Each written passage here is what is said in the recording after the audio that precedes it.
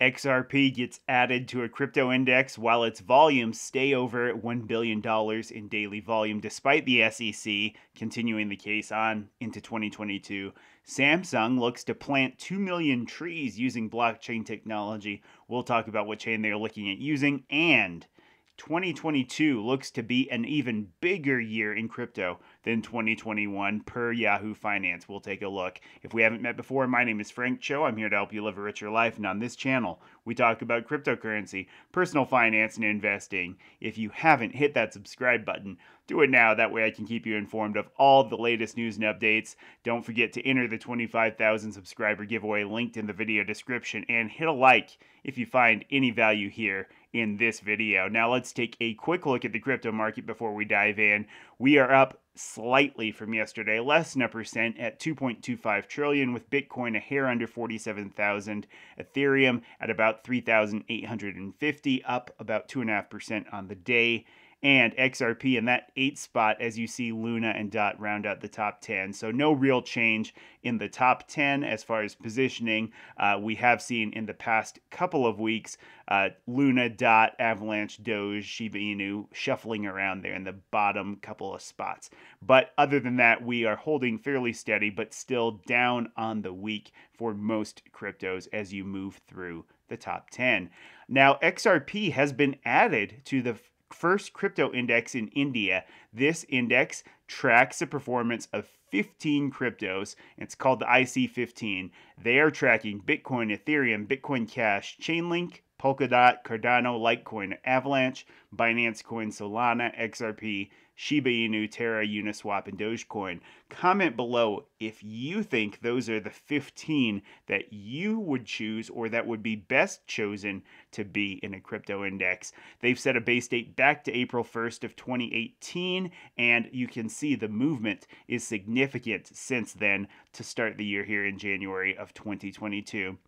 The company behind this says that their index will capture 80% of market movement, and hence it's a fundamental market tracking and assessing tool. One thing we've talked about on the channel numerous times is the value of having a crypto index. This is something I think will really help drive the market, and having an index fund available to investors will open up a lot of avenues for money to flow in. There's a lot of institutional money, there's a lot of retirement money that just can't enter into the space readily because we don't have a product like that. So if we can see a crypto ETF, whether it's a Bitcoin spot ETF, an altcoin ETF, or here, as you can see, their ETF selection covers Bitcoin and several altcoins, that will really provide some more growth opportunity. And I think this is really exciting to see. Though this is in India, not here in the US, this is a great start seeing a new fund or a new index launch.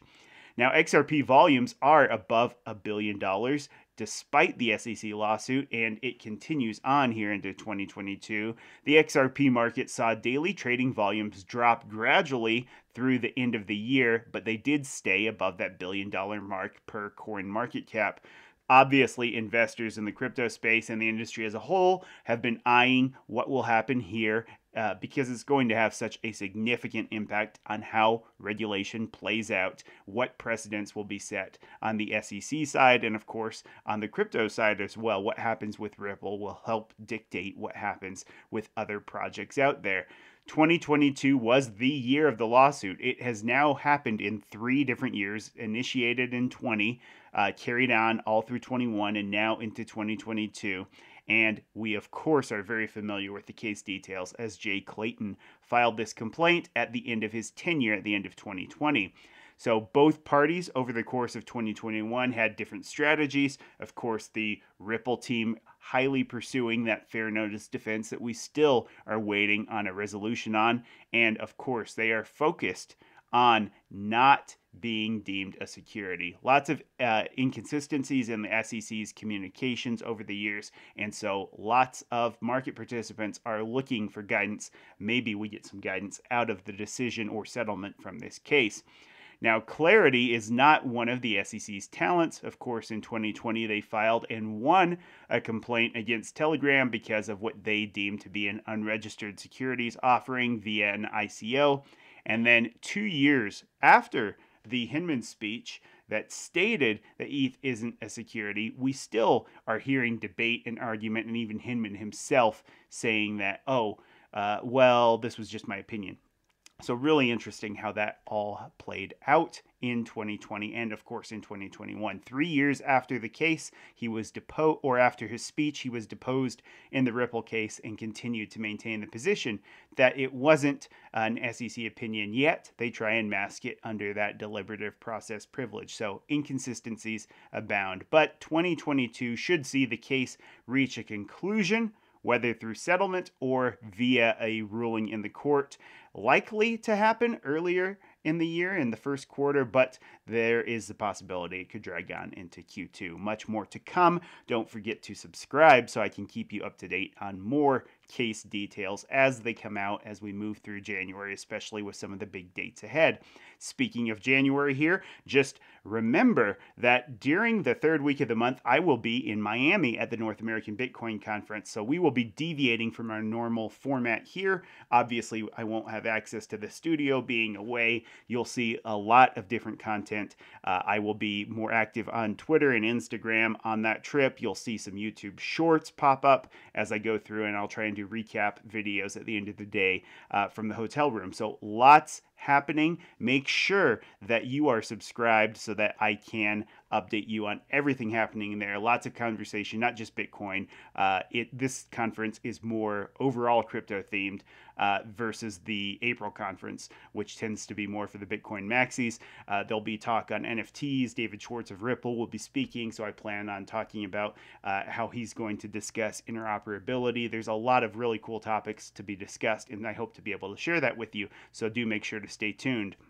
Now, Samsung introduced in their announcement yesterday the option to buy and sell NFTs via their smart TVs displaying your NFTs, and they continue to be invested in blockchain advancements.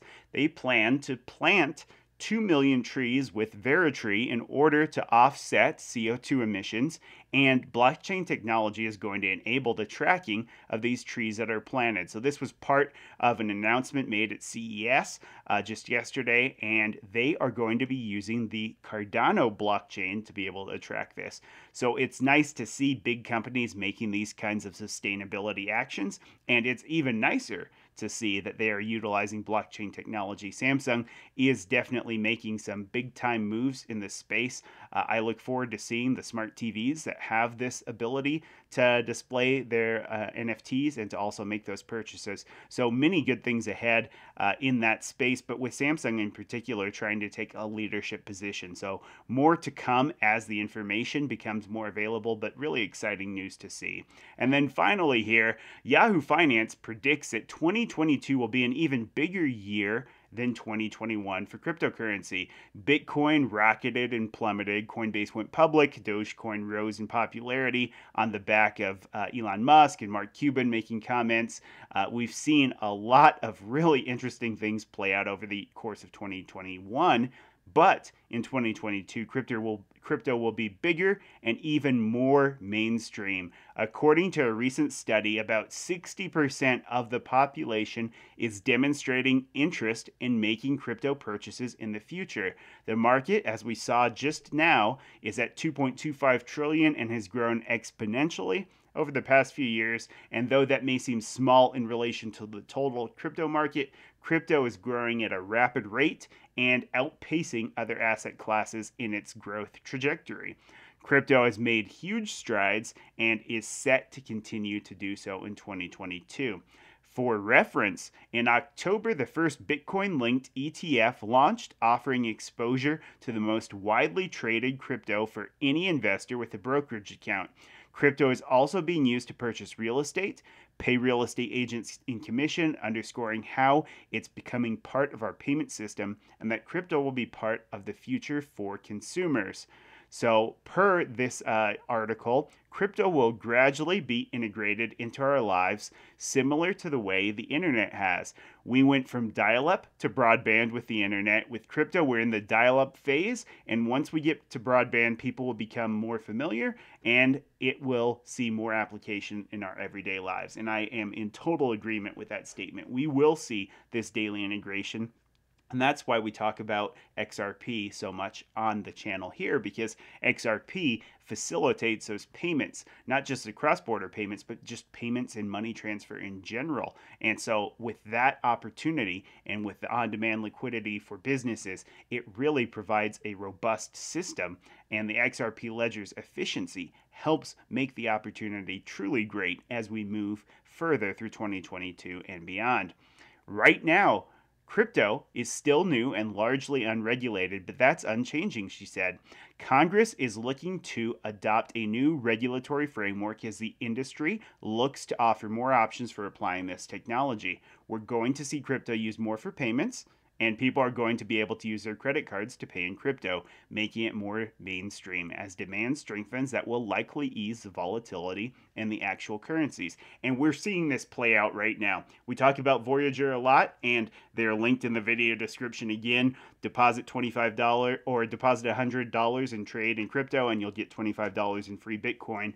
But with Voyager, their new debit card that is releasing very soon will allow you to use your USDC to make purchases. This is a big step. And with their loyalty program, you can earn cash back. So now you don't have to rely on your Chase credit card. You don't have to rely on your US Bank credit card, because you have an option here that lets you spend with your crypto and earn cash back with your crypto. It's a really exciting time, and so many of these developments will continue on as we move through the year. We're only scratching the surface, and the year's only just begun. A lot will happen this year, and it's a very exciting time. This is going to be embraced by lots of people, and this asset class gives people an opportunity to invest in something that's not just stocks and bonds. And though it can be volatile, there's a lot of upside.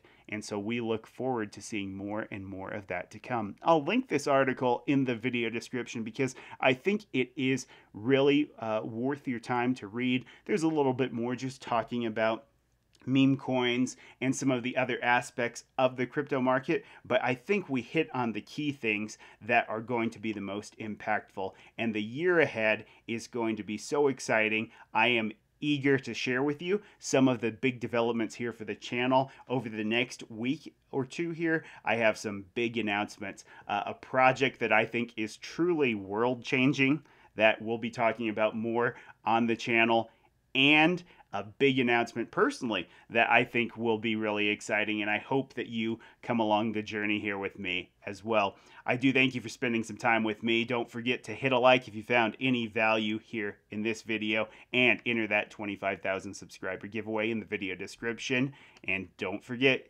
hit that subscribe button. Lots of good things coming in the weeks and months ahead here on the channel, and I'm excited to share it with you. Again, thank you so much for spending some of your time here with me. I do truly appreciate it. I hope you have a fantastic rest of your day, and I will see you in the next one.